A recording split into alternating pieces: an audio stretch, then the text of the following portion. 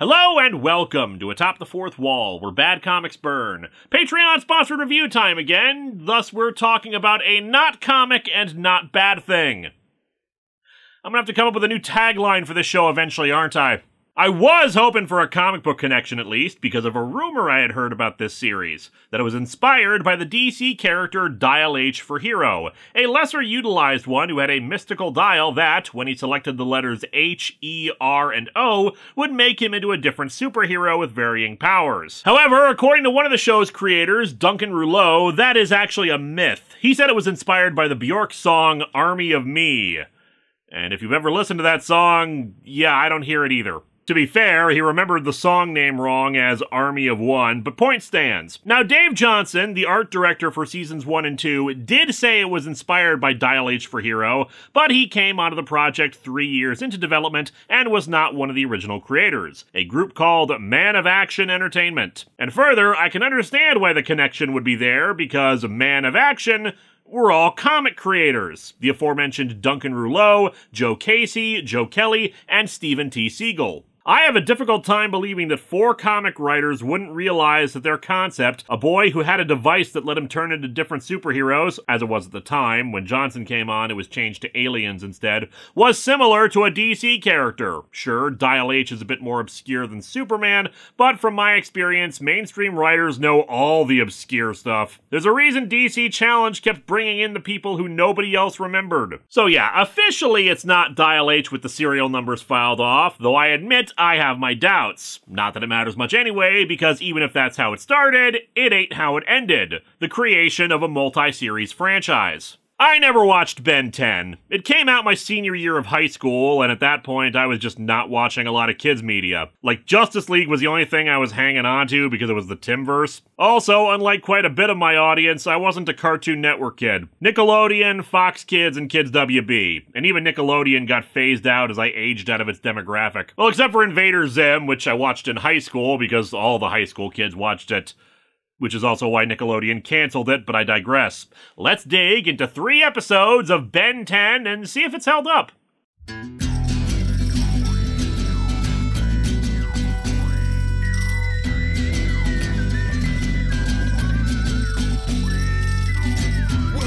to Atop the Fourth Wall, where bad comics burn.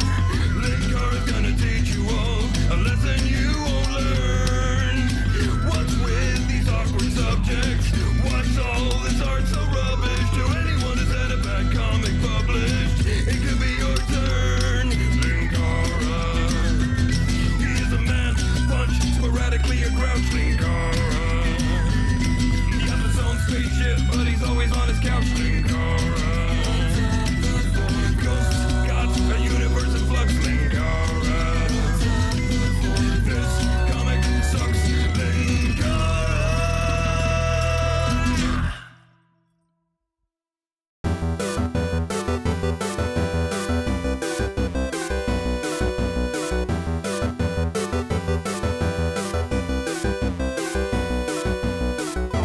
Let's get going with the very first episode, and then there were 10. 10 donuts for 11 people. Let's settle this with a death match. We begin in space, where 2 ships are fighting each other, one captained by this Cthulhu-looking dude. The Omnitrix shall be mine. There is not a being in the galaxy that dares stand in my way. Poor fool doesn't realize that it is the Tickle Me Elmo of Christmas gifts this year. Anyway, the being who would totally dare to stand in his way is this 10-year-old named Ben Tennyson. Would you classify that as a launch problem or a design problem?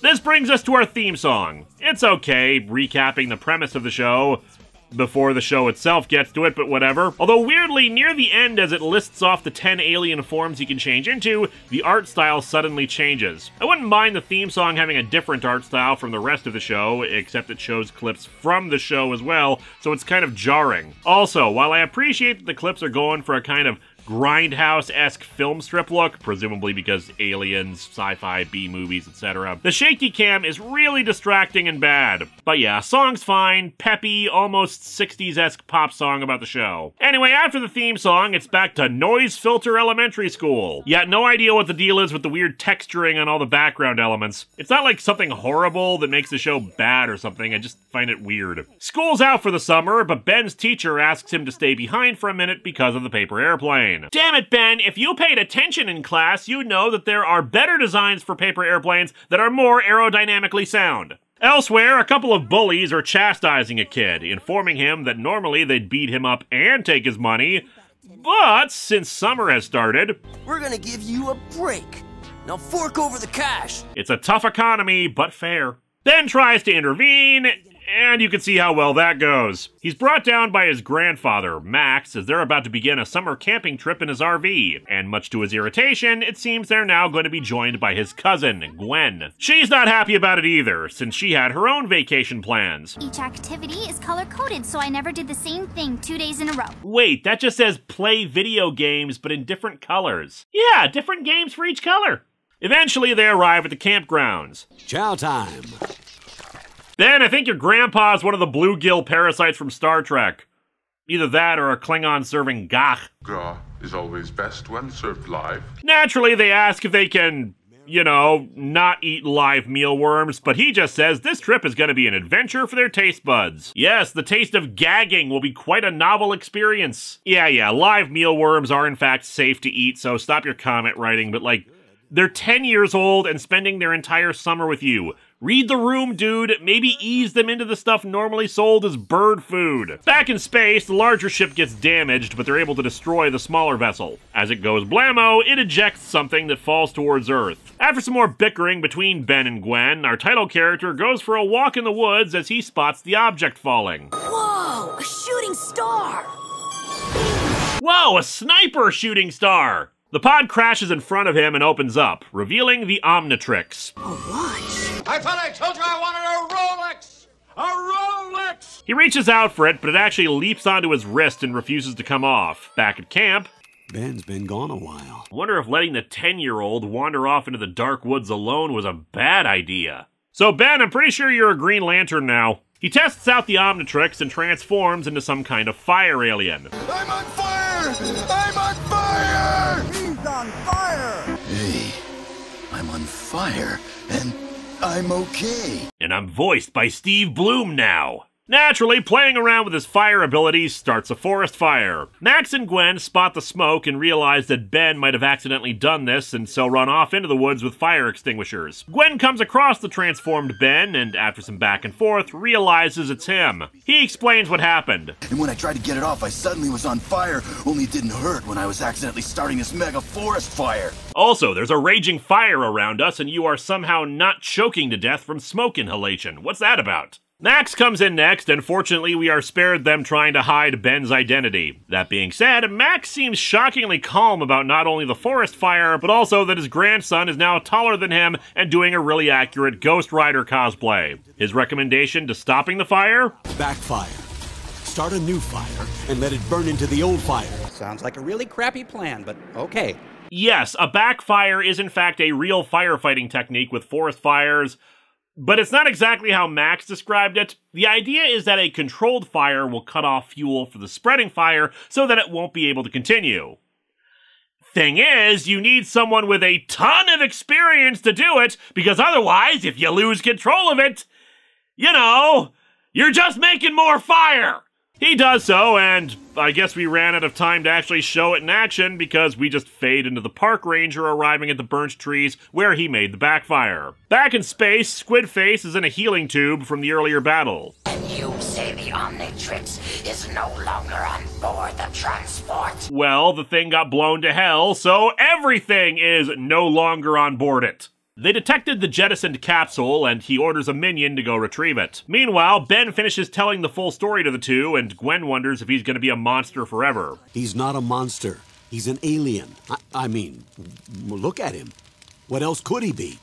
Fire elemental, mystical H-dial, a really extreme advertising mascot for a matchstick company. The Omnitrix symbol on his chest starts beeping red and he reverts back to normal. Max decides to go investigate the crash site, instructing the kids to stay there. The minion that was sent down to find the Omnitrix, a very advanced robot, finds the capsule and immediately opens fire on it. Between this and the exploding ship, do these guys not understand that if you blow something up, it's probably not going to come back? The thing sends out 2 probes, and I guess leaves the area because soon Max is there and finds some of the debris from the capsule. I don't like this one little bit. I don't think their insurance is going to cover this. Ben, meanwhile, decides to resume playing with the Omnitrix, hoping to use it to actually help people instead of making things worse, and figures out how to activate it, this time selecting another form, an eyeless, more bestial one. Still, it's got some form of other senses that can detect movement around it, kind of a radar sense. He can't really communicate in this form beyond growls, but retains his intelligence as he goes and swings off into the forest. One of the robot probes finds him and attacks, but he manages to destroy it before the battery on the Omnitrix runs out again. Unfortunately, the second probe shows up,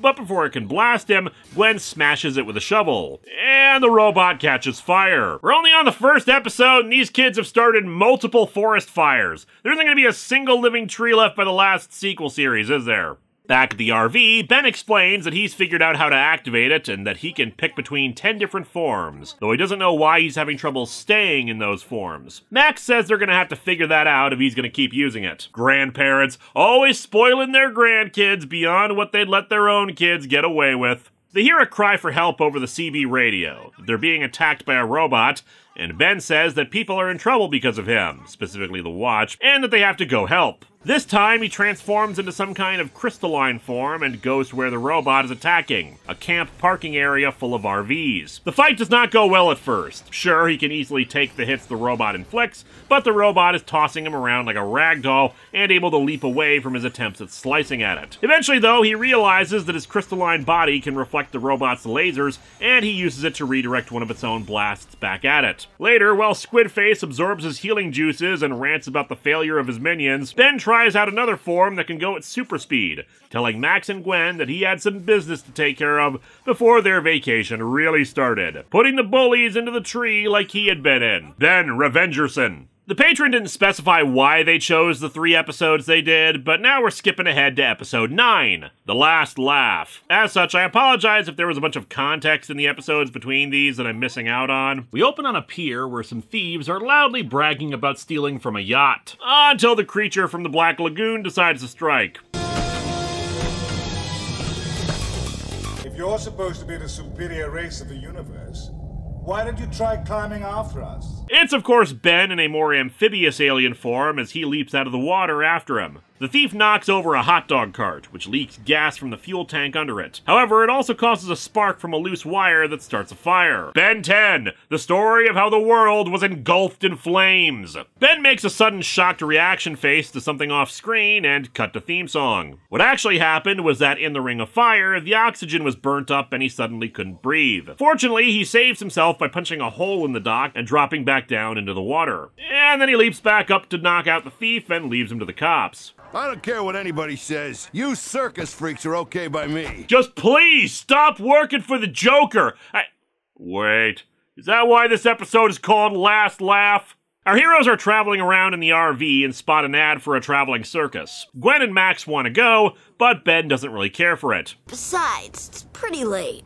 Ben, it's 11 o'clock in the morning. Really? Then why does the establishing shot look so dark and gloomy? Are you entering a bad thunderstorm? Ben is very clearly not happy by the images of clowns, and honestly the circus isn't doing itself any favors when those images are so damn ominous. Fortunately, we have an appropriate counter-representation to evil clowns with my good friend, Boffo the Clown.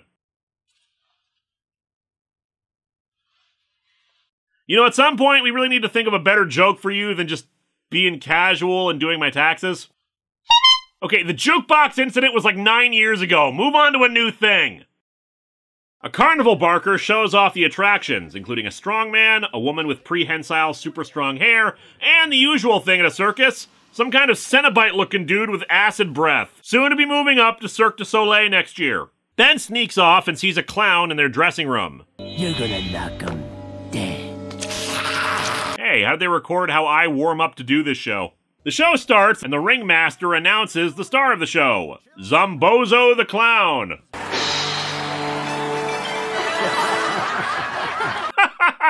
It's so funny how you stand there. He then does a bit where his clown car is a bull and it runs into his red cape, and the car turns into confetti.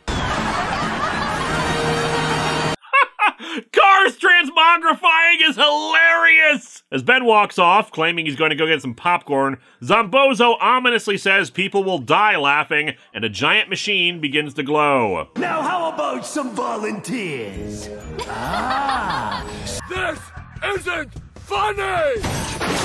Ben walks out of the circus entirely to spot the circus performers breaking into places to rob them. He turns into the eyeless beast alien and starts fighting them. Back in the circus tent, the crowd actually seems to be laughing at everything, a result of the device as the strongman comes in to inform Zombozo of what's going on outside. Somehow, the clown actually has enough strength to knock Ben back, leading the goons to drop a tower on top of him. They walk off, and Ben reverts back to normal, allowing him to sneak off. Soon, the circus has disappeared and all the people leave, Max even still giggling while clearly exhausted. Ben soon realizes that Gwen is gone, and we see that she, along with a group of other people, are with the circus, serving as a snack for the road for Zombozo. The entire group of people are still laughing. Turns out the circus just makes everyone incredibly high on weed. Ben and Max are in pursuit in the RV, though Max is clearly tired. It's here where Ben admits his fear of clowns, thinking this makes him a loser. Everybody's got their own crazy fear, Ben. For me, it's White Castle chicken rings. Why are they shaped like rings, Ben? Why are they shaped like rings?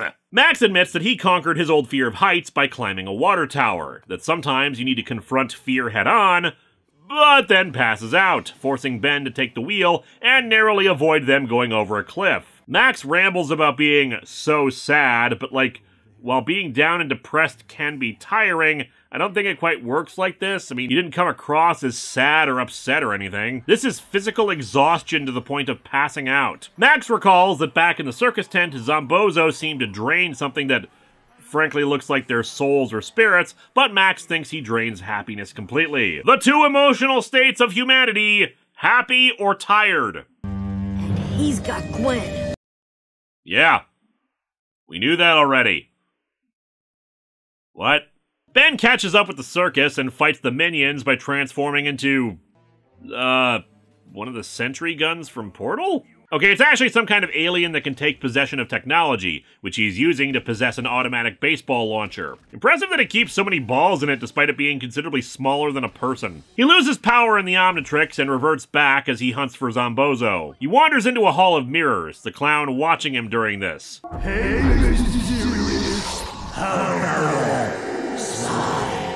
Okay, I'm imagining that I'm impaling you with my crystal form. That makes me smile. Zombozo puts him through some kind of surreal interrogation, wanting to know if the eyeless creature was his pet or if it was all him, leading him to fall into a giant spider web. Come on, kid! You've gotta learn to loosen up! Yeah, we'll see who gets loosened up when Pennywise files a lawsuit against you, dude. They end up back into the circus tent proper, where the joy-draining machine gets plugged into Zombozo's back. Ben asks what this asshole wants. What every clown worth his floppy shoes wants, to make people laugh, then drain their positive energy. Bafo, is that what all clowns want?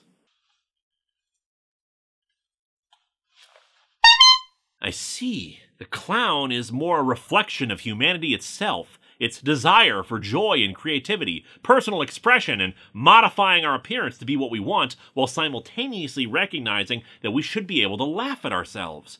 That there's a bit of buffoonery in us all, and we're oftentimes silly, both when we're alone, or when we're with our fellows whom we love to see smile. There is wisdom in a clown. Yeah, I know I still have to file my 1099. I've got a few months! He calls his joy-sapping machine the Sigh Clown. Clever, eh? Not really. While the sigh could refer to the psychological aspects of an emotion, it implies something else other than draining it. Same if you're actually spelling it like cyclone, which, yeah, can suck stuff in, but I think people more associate it with blowing away and destruction rather than draining. C-. Zombozo shows a heavily drained Gwen nearby, and Ben finds his courage, transforming into a more ghostly form that he can turn invisible with. He punches Zombozo a few times before knocking him into the machine and destroying it, releasing all the joy back into everyone. You want to see something really scary? Oh god, it's Rudy Giuliani wearing nothing but a thong! It's in my head! It's in my head! Zombozo teleports away in fear and everything's back to normal, though I wonder if Zombozo ever comes back, especially given Ben didn't really try to hide a secret identity during this battle. Let's move on to our last episode, the Season 1 finale, Secrets. That summer schedule that Gwen came up with has a sinister true purpose. The episode begins with Ben using that crystalline form to stop some high-tech thieves, but it seems the news reporting on this is intercepted by Squid Dude from the first episode. I don't know if he's appeared since then, but he's definitely out of the tube now and a bit upgraded. Some people, when they stay in liquid for too long, get wrinkly skin. This dude gets an exoskeleton. He says he'll go and get the Omnitrix himself. Another nightmare, Ben? I dreamed that there were opening credits this time! The nightmares apparently do involve the alien captain, though Ben doesn't know who he is. Max says they'll talk about it in the morning, but when Ben mentions that the being said to him, "I'm coming for you now," Max suddenly decides they need to start driving. At 3 a.m. Best way to beat the traffic. Plus, I want to grab some McDonald's breakfast. God, I miss when they used to do all-day breakfast. They're on their way to Mount Rushmore, but of course have hit a pretty deserted part of the road where there's nothing to look at. So Ben is bored. He wants to use Gwen's laptop to play some games, but she turns him down. He uses the Omnitrix to become the machine-possessing alien again to screw with her, but it seems that the aliens in orbit can track the Omnitrix when it's used. Max tells him to knock it off, that they might attract attention by him doing it. Back in orbit... No matter. I know just how to draw this Earthling out. Good job, dude. It took them like 12 episodes to fix the ship, and here you are breaking it again. They launch a full-scale assault on a nearby city, which they spot from the RV. I'm sure the local authorities have the situation well in hand. We think we're dealing with a supernatural being, most likely a mummy. Weird how I keep getting opportunities to use that clip lately. When they blow up a gas station, which looks like a friggin' nuke going off from the RV, Ben transforms into the fire alien and quickly starts blasting robo-bugs out of the sky. As Ben is locked in place for a moment, the squid alien finally reveals itself and his name, Vilgax. You know, they make a cream for that now. Ben recognizes him as the being from his dreams and breaks free. But Vilgax is completely impervious to his attacks, and knocks him through several buildings. Still, points to Ben for using his powers cleverly. He manages to melt the pavement as Vilgax advances, slowing him down. However, Max arrives in the RV and clearly recognizes the guy, ordering Ben into the camper as the Omnitrix runs out of juice. He tells them that they do not want to pick a fight with Vilgax. How do you know his name is Vilgax? Grandpa? What aren't you telling us? Look, we used to date for a while, okay? I was young, he was exciting, but it was not a good fit. They're soon attacked by more of the robot drones. Things are gonna get a whole lot worse if we don't get to Mount Rushmore. With all the destruction, rush hour traffic's gonna be terrible, and I want to get there at a good time. Also, check it out. They use a bunch of Star Wars sound effects for the drones as lasers. Neat. Ben transforms into some kind of bug alien and destroys the drones, but Vilgax has freed himself and grabs hold of our hero. He's able to force him to transform back, annoyed to discover that the Omnitrix is in the hands of a child. When he tries to take it off of him, the device zaps him away. Yes, the Omnitrix is already merged with your own DNA. Of course! Don't you know anything about science? While he takes Ben prisoner, Max and Gwen arrive at Mount Rushmore, driving to a side road where Max uses a hidden button in the RV that uses a Star Trek sound. I love how my show now is just part of a rich tradition of using other franchises' sound effects. This lowers the RV into a massive hidden base, and he goes through some storage slots that also use more Star Trek beeps, until he pulls out a massive gun, only saying to Gwen that he wasn't exactly an average plumber before he retired. Ah, he was the third Mario brother. On board his ship, Vilgax explains that the Omnitrix is part of an ancient power struggle. He wants to replicate it so he can have an entire army of soldiers wielding Omnitrixes, each one commanding an arsenal of powerful alien forms that he can use to conquer the universe. The RV, it turns out, has a lot of advanced sci-fi tech built into it, including a holographic display showing off that it can track the Omnitrix, and yet still only one cup holder. Max hopes that the gun he brought will put Vilgax down for good. Speaking of, his ship prepares to head for orbit, where he plans to annihilate Earth because he's kind of an asshole. Max manages to drive the RV straight into the ship and even collide with Vilgax before he can cut off Ben's arm. One can only hope that there will be a mission like this in GTA 6. Max gets out and shoots Vilgax, the villain recognizing him right before he's blasted. There's a power surge that causes Ben to start rapidly shifting through his alien forms and lets him get free, but they're soon attacked by more drones. All the fighting causes the ship to hurtle out of control, not helped by Vilgax recovering. Ben tackles him off the ship to save his grandpa, landing on Mount Rushmore. The fight soon resumes, smashing some of the heads. Man, the Monument mythos got really weird after Season 2.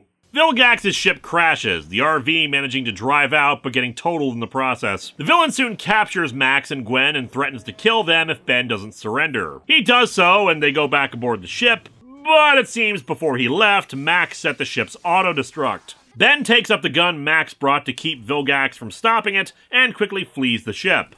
It, of course, goes kablamo, and Ben manages to land safely in the fire alien form. And so our episode, and the season, ends with Ben telling his grandpa that they need to talk. But we'll do it next season as a hook to get people to come back.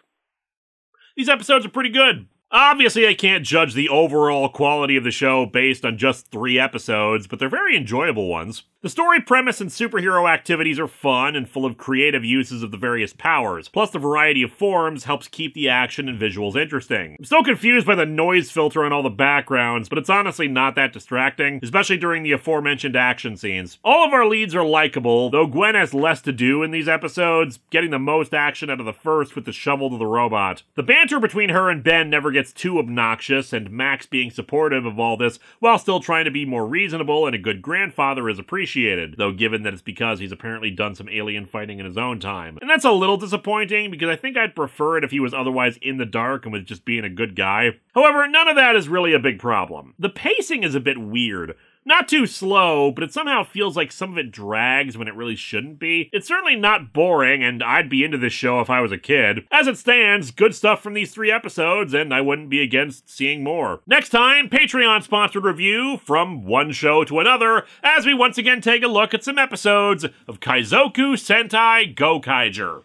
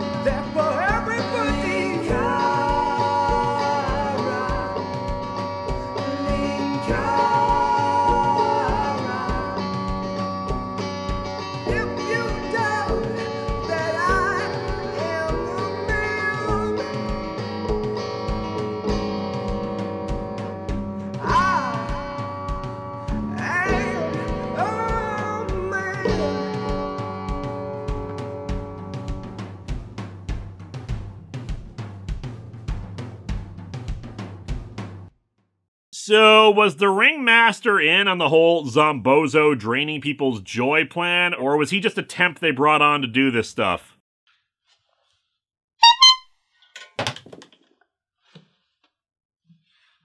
Hello my friends, please take a moment to like this video, subscribe to the channel, and click the bell for notifications on new video releases. If you'd like to support future videos, you can check out my Patreon or purchase a t-shirt via Teespring or Shark Robot. Thanks for watching!